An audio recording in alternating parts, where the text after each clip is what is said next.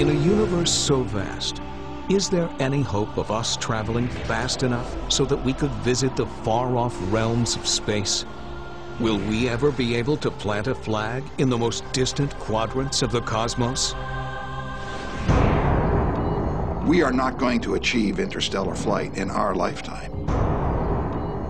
We may be as far from reaching other stars as Leonardo da Vinci was from realizing an airplane.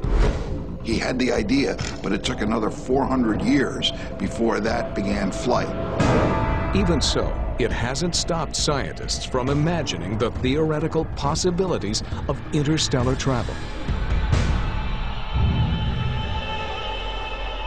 One such possibility is a cosmic freak show, a much theorized portal through space called a wormhole. So a wormhole is basically a thin tube of space that connects two very, very distant parts of space. So it's almost like a tunnel. It's a little part of space. You go in there and you pop out somewhere else in the universe. A tunnel through space. A shortcut through the billions of light years separating the farthest ends of the universe. It begs the question of how anything could bore a hole through space. A wormhole is basically like a tunnel through space itself that can connect one region to another region potentially very far away. So to illustrate that, we're taking space and imagining it as this two-dimensional sheet of paper. So we have a wormhole mouth that you can go in. And then the other end is a place you can go out. So you imagine a tunnel that goes into there and comes out of there. And you might say, well, it would take me longer to get from one place to another if I went through that tunnel than if I just took the direct route through ordinary space. But the point is that Einstein tells us that space and time are curved, they're flexible. So we can imagine picking up this piece of paper and curling these two regions so that they're close to each other.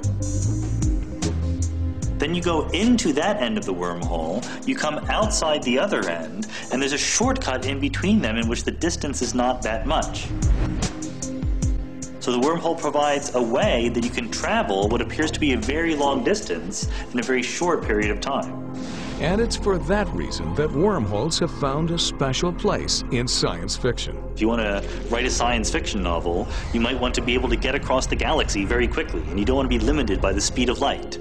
So a wormhole can be a shortcut. It can be a way to get around all of the space that you have to travel through. If you believe that the speed of light really is a speed limit, you can't go faster than the speed of light, a wormhole provides you a way, maybe, to still go slower than the speed of light, but get to where you want to go much faster because the distance is much shorter. It's really just a shortcut through space itself. A wormhole might also empty into another time. That's because wormholes are portals through the fabric of space and time. While they could theoretically link different locations in space, they could also theoretically link up different locations in time. Because space and time are mixed up together, you could actually not only end up in a different part of space by going through the wormhole, but you could also end up in the past. You could end up in a different part of time. You could go into your own past and then come visit yourself before you entered the beginning of the wormhole. So you could have a wormhole that goes from your living room to your dining room. They might be 5 years apart. So you enter one this year, and you come back 5 years ago. And if you take the paper with you, you've got some good chances of doing well in the stock exchange.